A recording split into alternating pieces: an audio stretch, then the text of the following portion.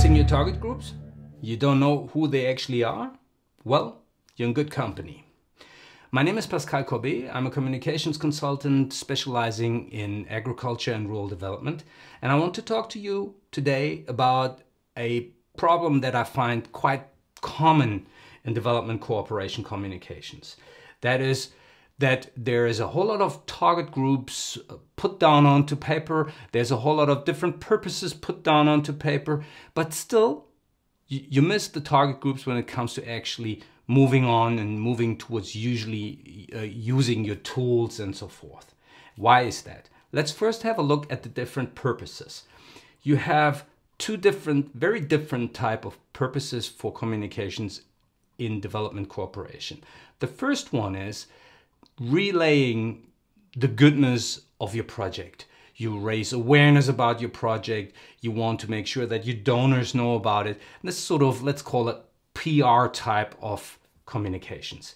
And then you have communications that's more from within the project, where you want to use the tools to actually promote some of the targets that your project has in itself. Let's say you're in a nutrition related project out in Cambodia, and you want to make sure that you want to use video, for example, to relay certain information about breastfeeding or anything like that to your target group, which is lactating mothers.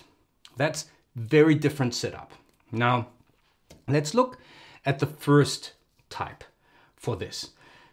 When it comes to raising awareness about your project or talking about the impact of your project, you have usually, let's say, three types of target groups. The first is your broad public.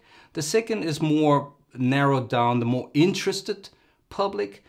And the third one would be something like your politicians, your policymakers. And then we will have to talk about the two different types of ways that you can actually relay your information, how you can, what kind of purpose your communications in itself might have. There's two very different things. First of all, you can try and convince your listeners of something, or you can try to relay some facts, data, information. Now, why is that important?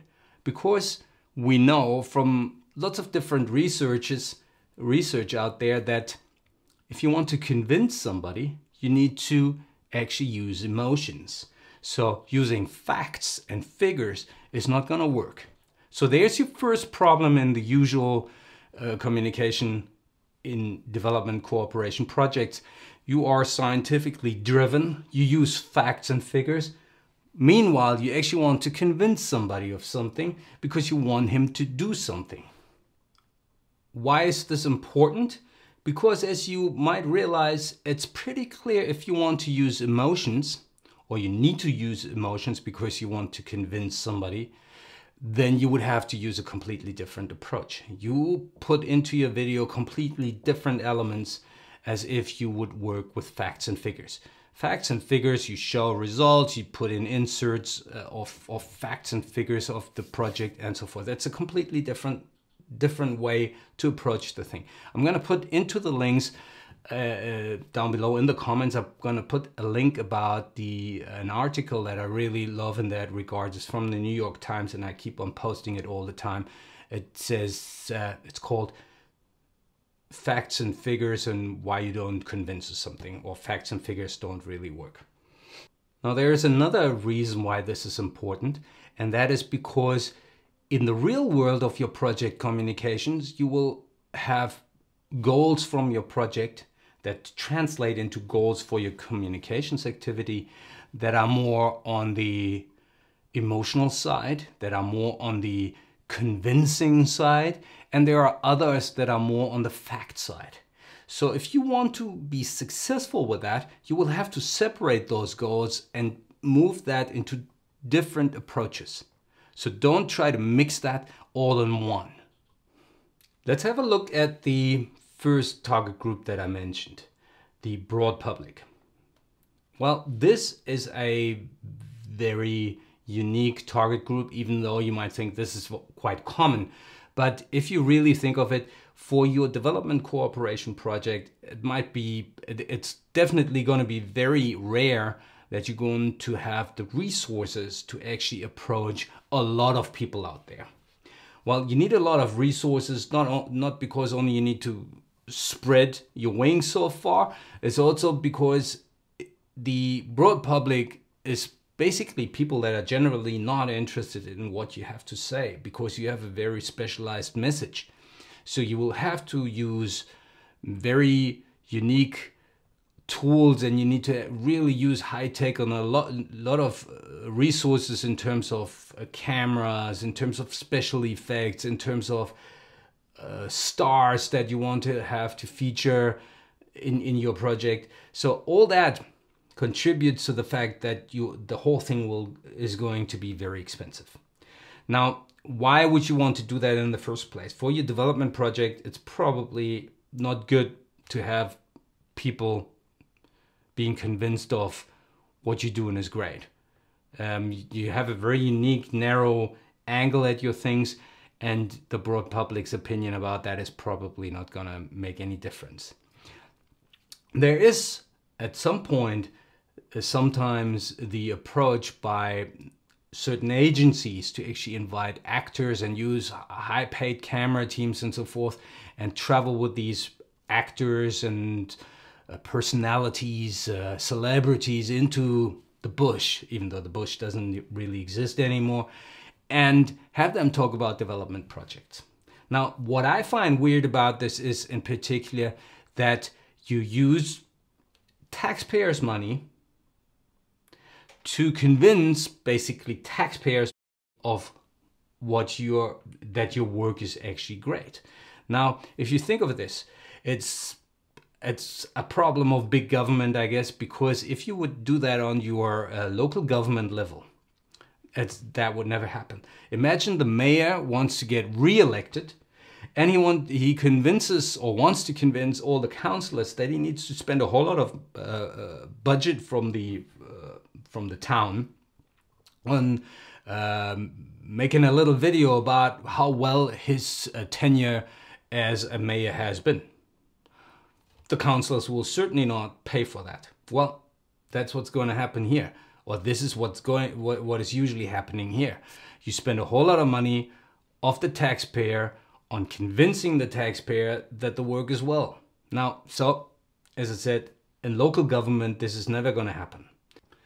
Now, a completely different thing would be if you would have a mayor who's been running a project about littering in the public parks, and you want to use the results from what you've been doing so far and build that into a campaign against more littering in the future. See, the purpose is actually changing. You use positive experience, but you actually build that into a project-related communication. You want to have your target group participate in your initiative. That's something completely different, as if you have a target group that is in one country and you talk about things that are in a completely different country out, let's say in a development country. That doesn't translate into one another. That's why I'm saying this is a bit of a different target group for development cooperation. Let's have a look at the second target group, which is the so-called interested public. What does that actually mean if you really look into that? Well, I guess what it really means is that you talk about people that work in development cooperation, who are journalists who specialize in that area, people that have been traveling a long time or that have been working in a project at some point. It's all people that lean towards doing these sort of things like helping others out and have been working in this. And then you have researchers and professors and so forth that are working in this area.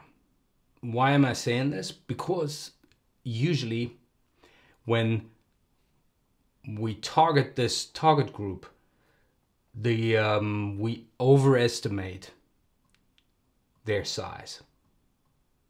We we underestimate the fact that they are converted. And we underestimate the fact that we don't need to convince them, because that's what it means, preaching to the converted. So any approach that goes towards convincing them is ill-conceived. What we can do is relay information to them. Now, they usually have quite unique information needs that are more specialized in a sense, because these people know a lot about the project and they want details. And these details we can provide. Now, tempting is this part, because here we're talking to someone who's really interested in our stuff. We can go into the nitty-gritty stuff and they still absorb this thing. But going back to the first point, we overestimate the fact that this is a small number of people, that they have only a certain reach within their own community, and we basically overestimate their numbers. When you invite people for a workshop, you'll see there's maybe 100 RSVPs, which is much less than what you typically think, because you constantly overestimate the point. And then there's only maybe half of them actually showing up at the event. And one last point about this target group that is quite challenging is the concept applied to this target group in terms of communication is then broadened and used for all target groups often. Yeah? It's generalized that other people believe in this way. You split up in different target groups, and once you start working, you feel home in all this detail and all this information, and all of a sudden your approach becomes like as if it was only for this target group. And you talk, yeah, we have different target groups, but you only use one approach, and that's the approach that you use for this target group. That's a trouble. Now, thirdly, you have the target group politicians and policymakers. Now let's have a look at these guys. First, the politicians. Politicians are deciders. What do you need to know about deciders? Well, deciders are very different from other people who are just interested. Deciders, in this case, have to juggle a budget. They have to actually decide not only to spend if you want to convince them of spending money on your issues, then you basically need to acknowledge with them, and you need to show them in your communications that you know that they have to then decide against not spending some money in other areas, which is quite complicated and which is very important. So if you want to convince them, you need to acknowledge their predicament. Otherwise, they're never going to listen to you. Because if you don't show to them that you prepared yourself in terms of the information about them that you absorbed, then they're not going to absorb what you have to say about them. Secondly, you have the area of policymakers. Now, this one is really a favorite of mine, because first of all, policymakers, policy wonks, they're also sometimes called, are by definition people that don't have decision-making powers like the politicians. So they're not really the same at all. They prepare papers, let's say, that go into the policy-making process. Where do these guys sit? Well, ideally, they would be sitting in a line ministry that's actually involved in this sort of legislation policy where your issue is actually related to, where it's actually situated. Then you might have some people that you might want to call lobbyists and so forth. They're trying to influence it. They provide input. They provide resources and so forth to actually implement this white paper process that goes into a policy. So if you want to reach these sort of people, you need to go on in a completely different way than you would do with politicians. That's very important. Now, one more very critical point about this is the concept of influencing this white paper policy making process and talking to policymakers is somewhat blindly translated into policymaker communications approach in development cooperation.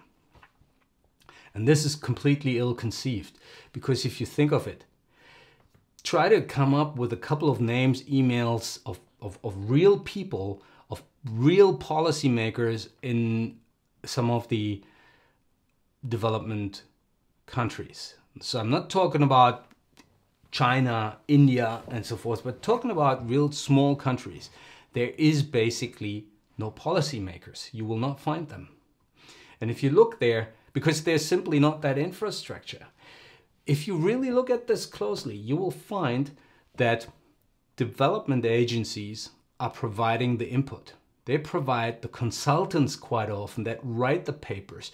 They talk to the ministries and they accept those papers. And quite often they do that because they believe if they accept this, the same agency will come up with another project and actually finance what they propose. So you're finding yourself in a constant loop there, and your communications is not going to get out there if you think you can communicate to these people, because these people might be some other people. It might be people from your own project or from another agency, that let's say you are with the German agency and that's the American agency. We all know who they are. Yeah, so that's actually a weird concept. And communication is not going to help you out of that funny situation. So to wrap this all up, how do you conceive your target groups in a way that actually helps you getting to your project? Decide whether you want to convince this or whether you want to relay facts. Decide who your target groups are, but try to come up with a couple of names that are of people that are in those target groups. Real names of people, a couple more than just 2 or 3. And then decide what is the purpose of your information relay. And then you can decide on how you actually want to approach the whole thing. Only then. And then, once you've done your analysis, which means splitting things up, don't throw them all into one pot and give it one approach, one size fits all. Okay? It's not going to work.